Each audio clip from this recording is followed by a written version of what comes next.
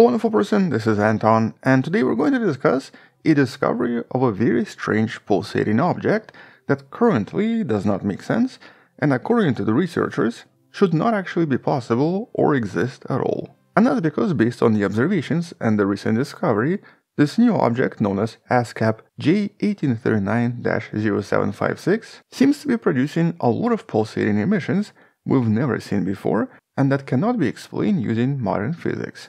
And so let's discuss this unusual object in a little bit more detail, but I guess let's start with the discovery first. And well, the first hint for the existence of this object was from the Australian radio telescope known as ASKAP, also known as Australian Square Kilometre Array Pathfinder. This telescope is actually known for producing the biggest radio map of the night skies we've ever had, and we'll discuss this in one of the previous videos in the description. And so during its normal operations and normal observations, there was one unusual signal that kind of stood out because there was really nothing around it. Here this appeared to be as an extremely strong radio signal that was at first getting brighter, but then started to dim, with its brightness going down by about 95% in just 15 minutes. And this was already kind of unusual and actually has not been seen before. For example, instead of a typical fast radio burst, this was actually an extremely slow radio burst. And so it wasn't clear exactly what happened here or what produced this emission. Overall, the emission looked something like this, which meant that additional observations would have to be required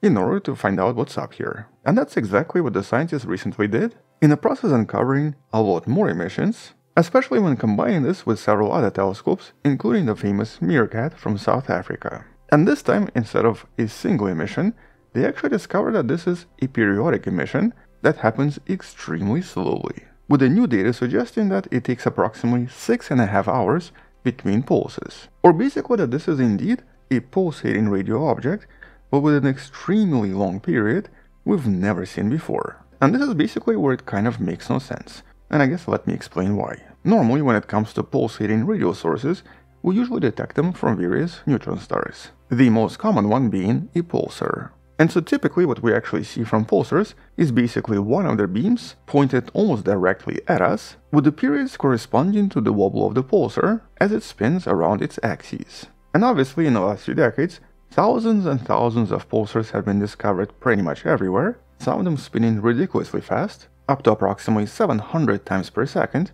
and you might actually want to check out one of the recent videos where another such pulsar potentially established a kind of a spinning limit when it comes to the maximum velocity. That video should be in the description below. And some pulsars spinning much slower. But to date, the record for the slowest spinning pulsar seems to be 23.5 seconds per rotation. This pulsar was discovered by the Chinese radio astronomers approximately 7 years ago. But in the last few years, researchers also started to discover unusual long-period radio pulsators, or radio transients as they're also known, which turn out to be some kind of a new class of objects where they basically still get to emit radio waves, but they're just doing so much slower. Here the period usually ranges between 18 minutes to maybe 54 minutes. So hundreds to thousands of times slower than a typical pulsar. And that actually did not make much sense, mostly because of how we think it works for a typical neutron star. In order for a pulsar to produce these radio pulsations, it has to actually spin pretty fast. And so in a typical pulsar, it's really the rotation of the magnetic field that has to happen really fast that produces these radio emissions. And that's because this magnetic field basically acts as a kind of a particle accelerator that accelerates various electrons that were produced as a result of gamma radiation coming from the neutron star interacting with the magnetic field around the pulsar. And so essentially through this rotational interaction of the magnetic field, a lot of these electrons are accelerated to very high velocities, which produces radio emissions in two separate directions following the magnetic field. But the object has to be spinning really fast for all of this to work. And so according to modern theories, it has to spin at least once per minute. Otherwise, it's actually going to stop producing radio waves because the magnetic field is just not going to be able to create any of this anymore. And so the previous detection of these long pulsators already produced a bit of a mystery.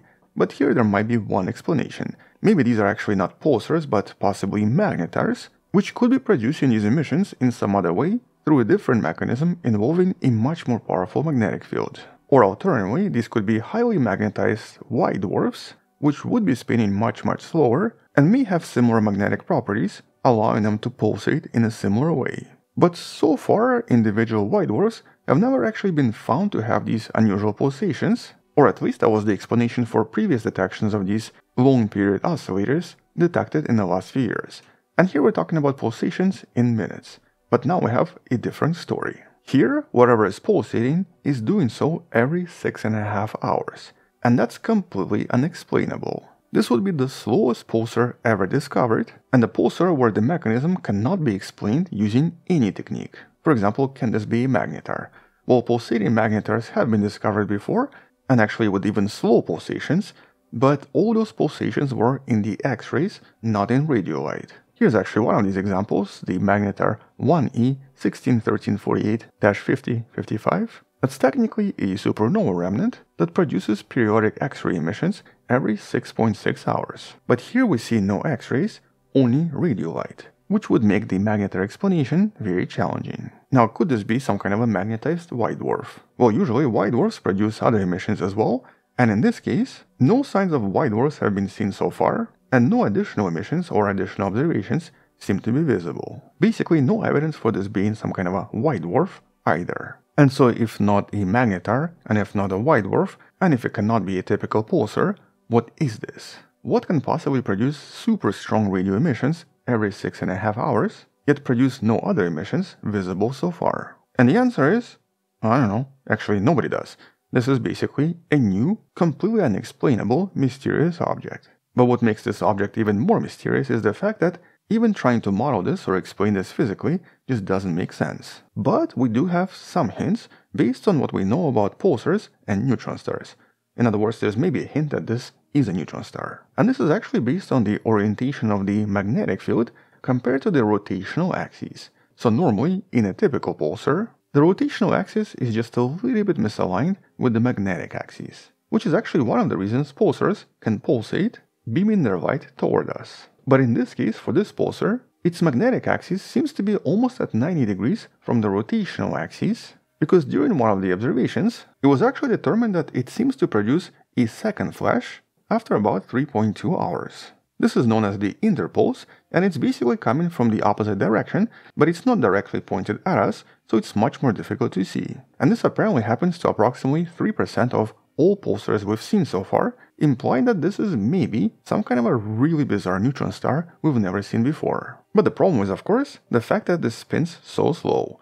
All of the previous detections were spinning at least several times per second, and in every single case, over time as the pulsar slows down, we expect these radio emissions to stop completely. Nevertheless, there is still at least one hint right now that this is maybe a magnetically driven process from some kind of a very bizarre neutron star. Or, I guess, aliens.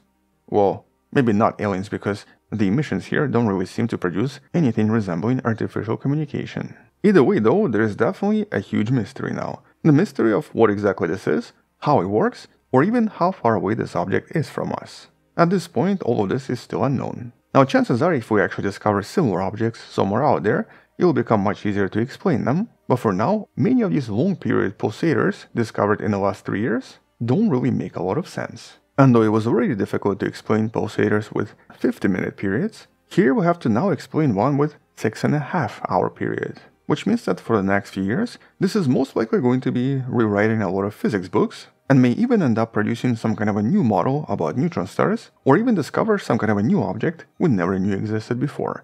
Maybe this is actually some kind of a bizarre quark star, or something else really exotic that we could not imagine before, but that was always right here, sending signals to us, just extremely slowly, so this is the first time we've detected it. And so at least for now, ASKAP J1839-075 is going to become a new radio mystery, joining the ranks of FRBs and a few other emissions we've discussed in some of the previous videos that still cannot be explained. Once there are some updates, we'll come back and talk more about this in some of the future videos.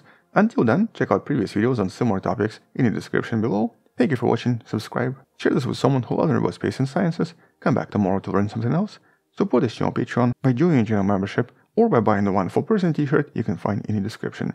Stay wonderful, I'll see you tomorrow, and as always, bye bye.